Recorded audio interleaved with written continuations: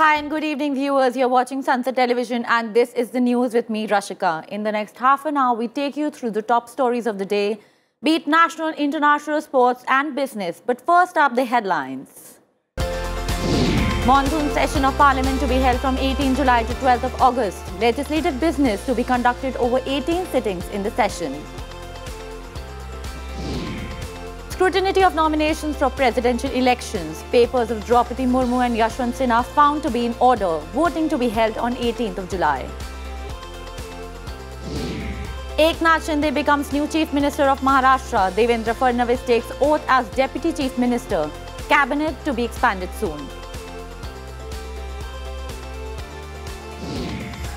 Government bringing in policy changes to promote MSMEs. Prime Minister Modi underlines their role in shaping self-reliant India at Entrepreneur India Meet. Annual Amarnath Yatra starts from Pahalgam and Baltal camp. First batch of pilgrims leaves for Holy Cave. Lieutenant Governor Manoj Sinha performs puja at shrine.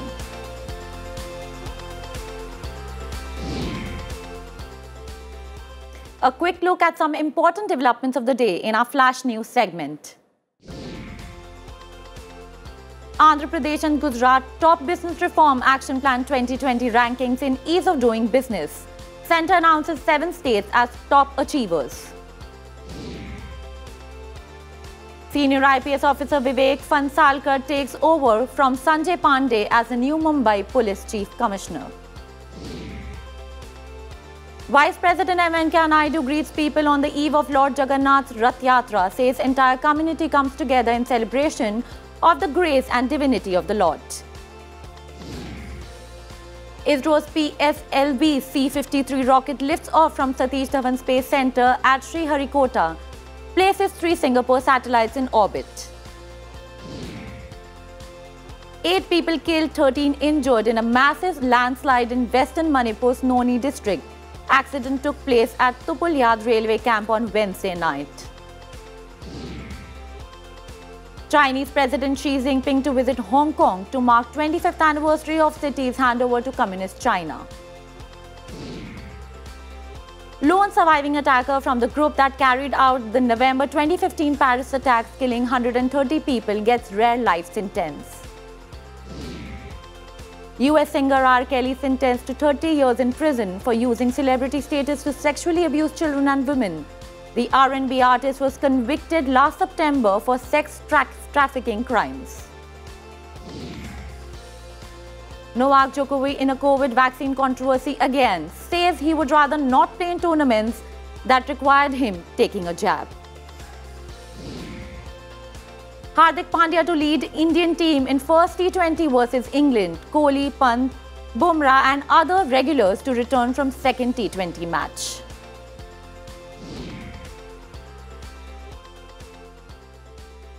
The monsoon session of Parliament will be held from 18 July to 12th of August. Legislative business will be conducted over 18 sittings in both houses. Timings of houses during the session will be from 11 a.m. to 6 p.m. with a lunch break from 1 to 2 p.m. Elections for the post of President and Vice President will also be held during the monsoon session. The Rajya Sabha Secretariat said nomination papers of NDA candidate Draupadi Murmu and opposition candidate Yashwant Sinha for the election of President were found to be in order after scrutiny. According to the Presidential Election Officer and Secretary General of Rajya Sabha, P.C. Modi, out of the 150 nomination papers that they received, 28 were rejected at the time of submission. He said the other nominations were rejected due to non-fulfillment of requisite criteria. The final list of candidates will be published in the Gazette after the last date of withdrawal of nominations on 2nd of July. At least 50 proposers and 50 seconders are mandatory for a presidential candidate to file nomination papers. During the period of filing of nomination papers, I had received 115 nomination papers. The nomination papers filed by the following candidates were found to fulfill all the requirements of a valid nomination. 1. Srimati Draupadi Murmu. 2. Shri Yashwant Sinha.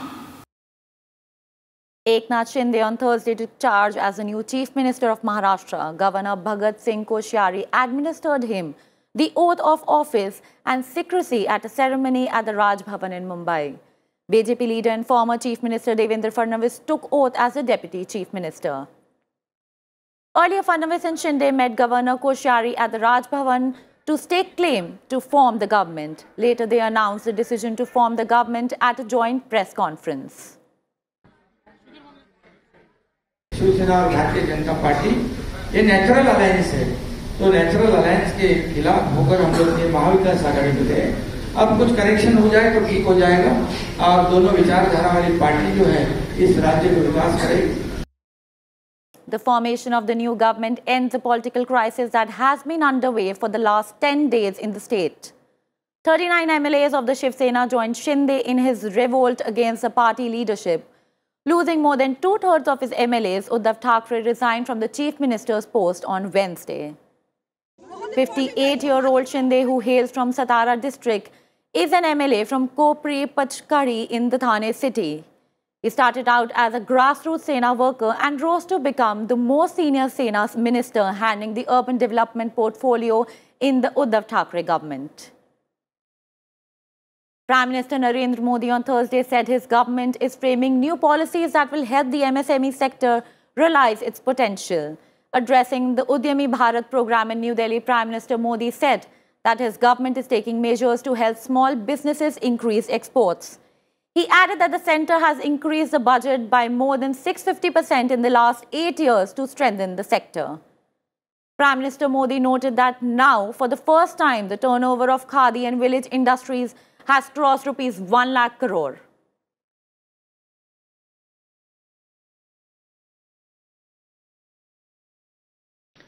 इस sector की असीम संभावनाओं को ध्यान में रखते हुए निर्णय ले रही है, नई नीतियां बना रही है।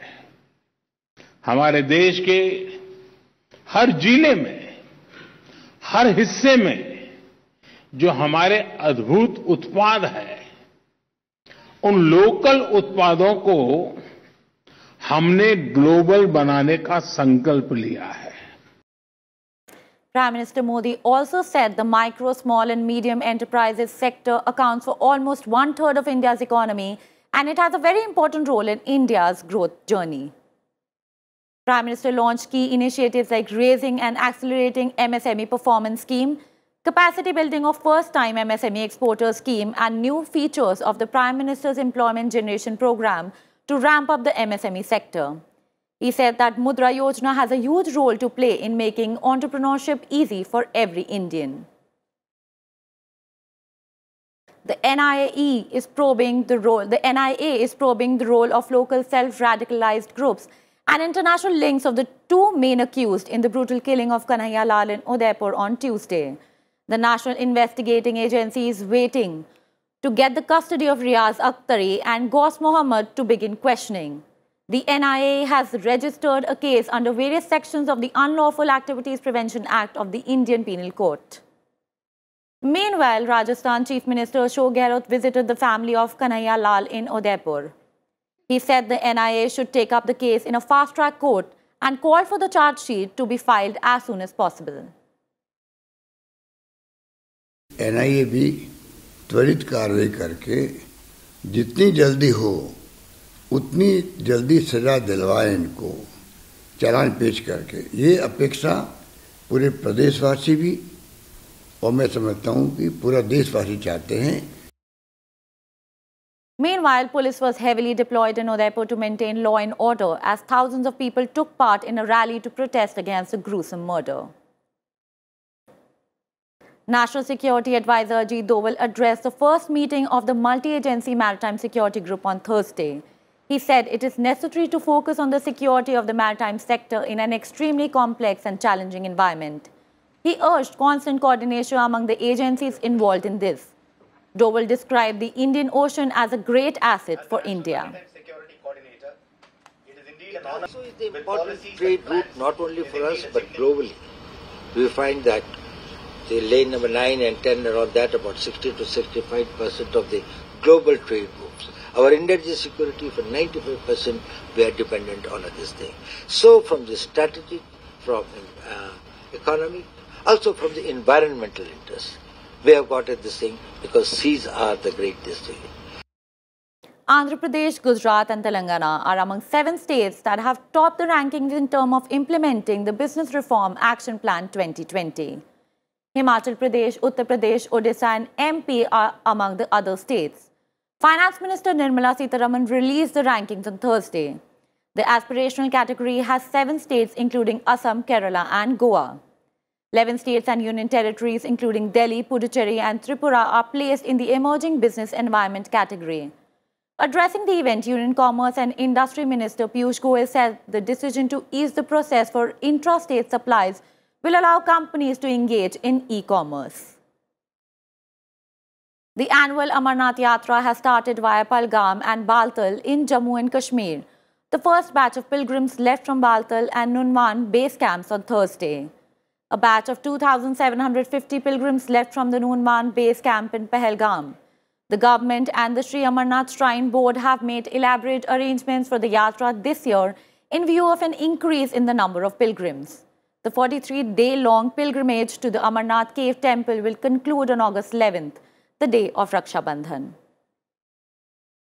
Flood situation in Assam worsened on Thursday due to heavy rains in the region. More than 31 lakh people are affected in the state. With 12 people dead in the past 24 hours, the death toll has risen to 151. Many parts of Kachar Silchar town remained underwater for over 11 days. Brahmaputra, Beki, Kopili, Barak and Kushiara rivers are flowing above the danger level. Chief Minister Himanta Biswa Sarma has ordered relief and rehabilitation efforts in the affected areas. At least 8 people were killed in a massive landslide at a railway construction site in Manipur's Noni district. The incident took place at Tupulyad railway construction camp on Wednesday night. Over 70 people are feared trapped under the debris, which includes 43 from the Territorial Army. Union Home Minister Amit Shah spoke to Manipur Chief Minister N. Biren Singh and Railway Minister Ashwini Vaishnaw over the incident. National Disaster Response Force is carrying out rescue operations.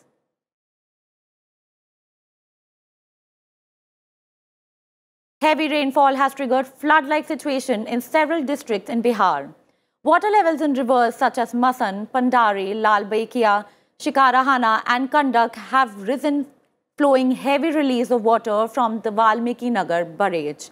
A flood alert has been sounded in Bihar's East Champaran, Gopalganj and West Champaran district amid incessant rain in the state and neighboring Nepal.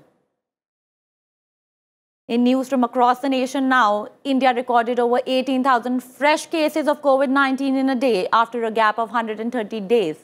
With this, the active COVID-19 cases crossed the 1 lakh mark again after 122 days.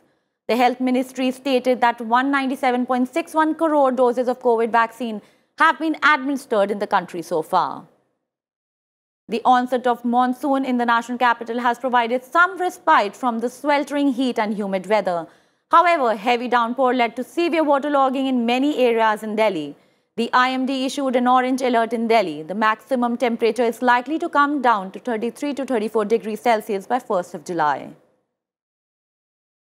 The Union Home Ministry has asked all states that there should be no delay in registration in FIRs in cases of crimes against SCs and STs. The states have also been directed to close monitor such cases where investigation goes beyond 2 months.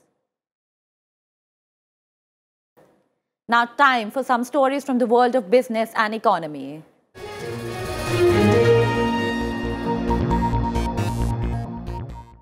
Finance Minister Nirmala Sitharaman on Thursday allayed concerns about the rupee that fell to a historic low of 79 against the dollar. She asserted that India is relatively better placed among major economies of the world and the impact of ongoing global events like high global crude prices and Ukraine-Russia crisis could not be ignored. RBI Governor Shaktikanta Das has called cryptocurrencies a real danger that needed to be asserted carefully. The government is finalizing a consultation paper on cryptocurrencies after discussions with various stakeholders, including the World Bank and the IMF. Das also warned of growing threats to cybersecurity, especially in wake of increased digitalization of the financial system. Banks and NBFCs have sufficient capital buffers to withstand further shocks in the economy amid increasing global uncertainty, the RBI has said in its 25th Financial Stability Report. The RBI also asserted that the Indian economy was well on the path of recovery. HSBC is all set to relaunch its private banking business in India, citing growing potential in catering to high net worth individuals in the wake of a growing Indian economy. HSBC called India a top strategic market and that it was looking to quadruple its customer base in India over the next few years. Global markets also witnessed a declining trend, with US and European indices down by nearly 3%, except for Shanghai Composite, which traded high. Most Asian markets, including Hang Seng, Taiwan, Kospi, and Nikkei 225, registered losses of 2%.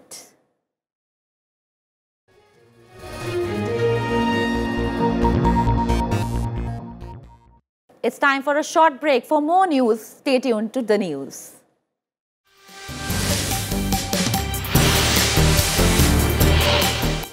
Welcome back after the break. You're watching the news. Now time for all the main developments from the Russia-Ukraine war front.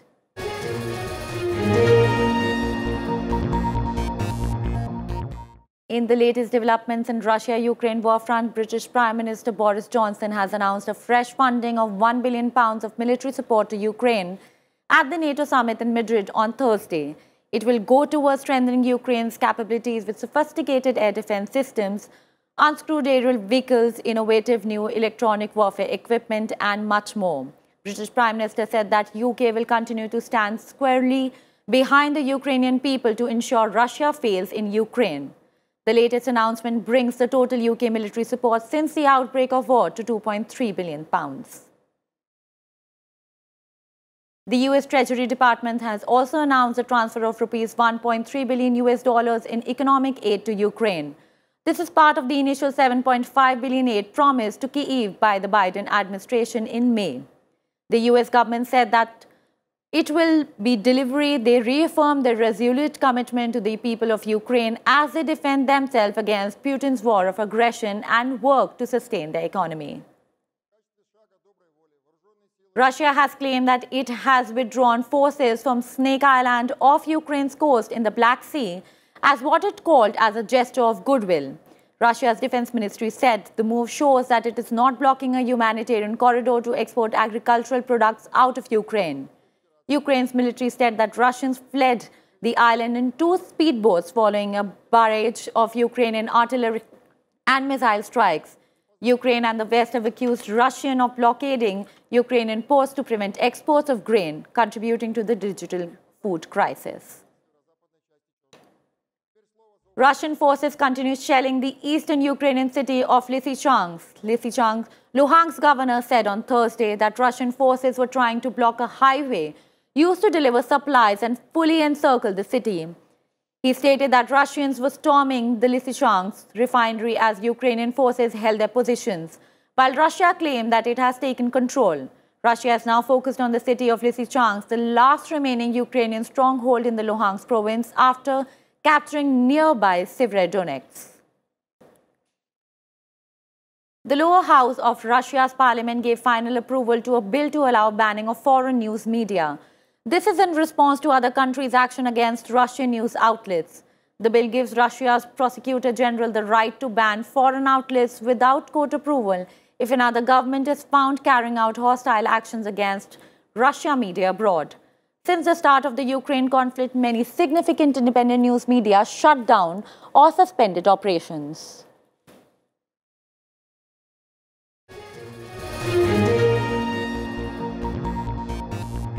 Now time for some other global updates.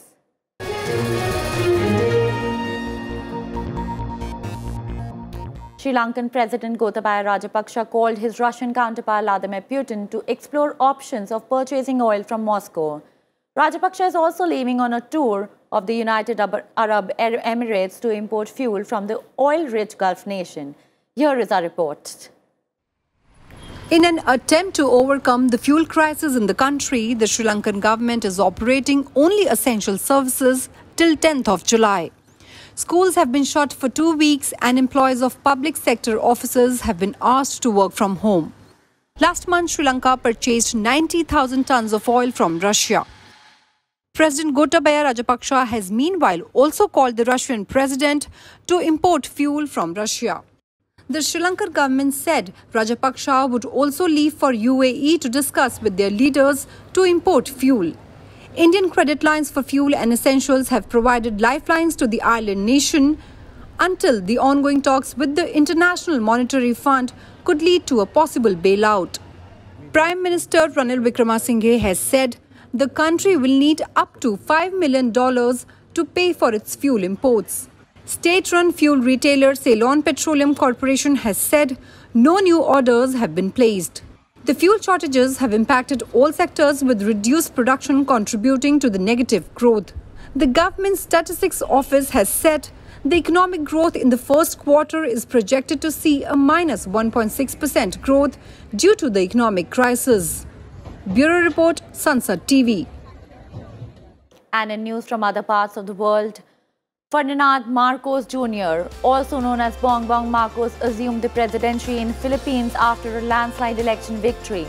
He also swore in his cabinet after the inauguration. Marcos Jr. is the son of former Philippine dictator Ferdinand Marcos, who lost power in a revolt backed by the army.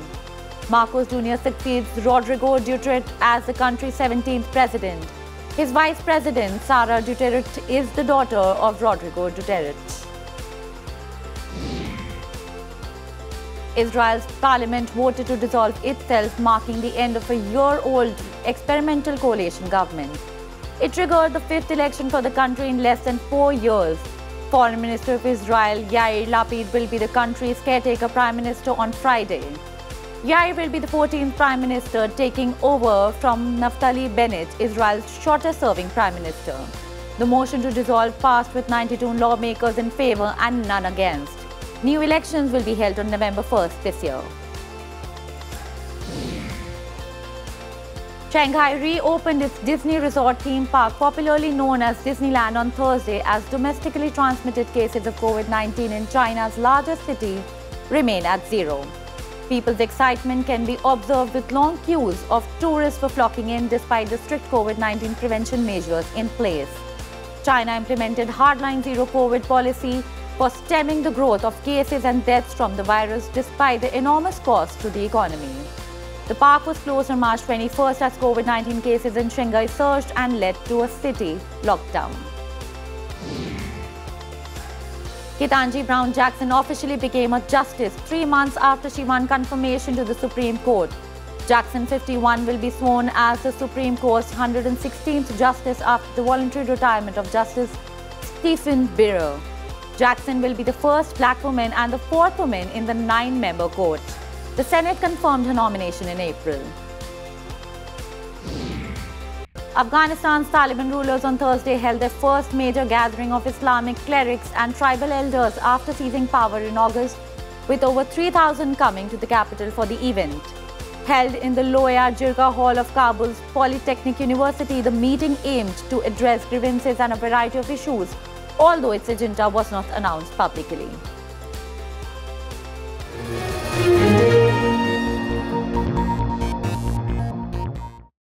Now time for all the sporting action in our sports segment.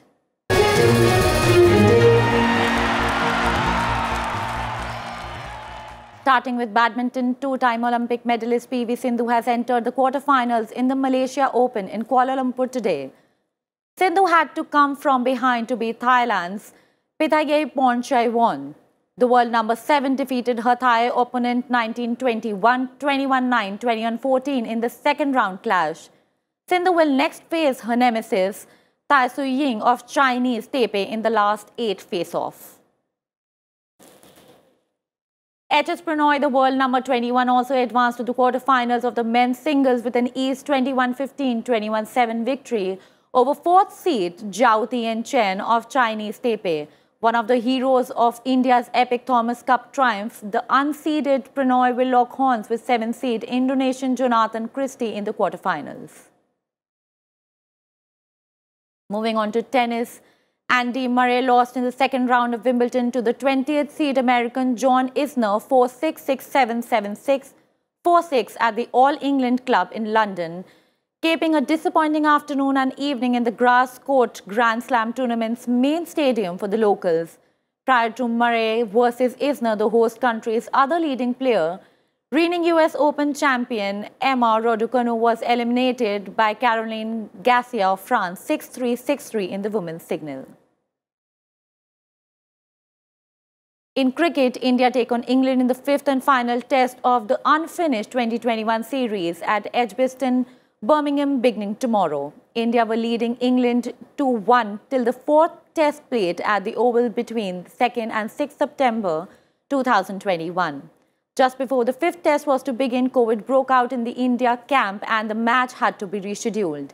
England seemed to be in much better form this time and it would be a big challenge for India to win against the host team. India opener KL Rahul has undergone a successful surgery for sports hernia in Germany and is expected to be out of competitive cricket for another couple of months. Rahul, who was forced to opt out of the home T20 International Series against South Africa earlier this month, has over the years had recurrent lower abdominal-related fitness issues, including groin strains and hamstring injuries.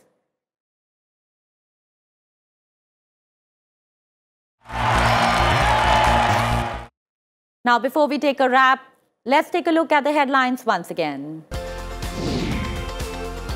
Monsoon session of Parliament to be held from 18 July to 12th of August. Legislative business to conducted over 18 sittings in the session.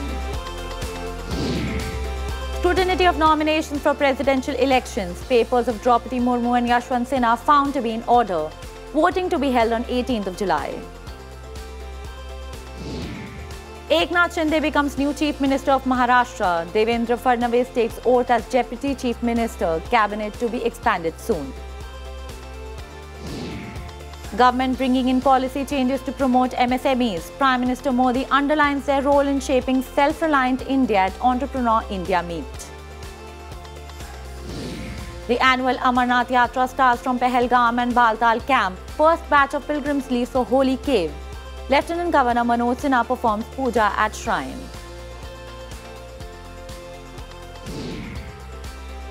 That's all we have in this bulletin. To keep yourself updated, stay tuned to Sansad Television. Good night.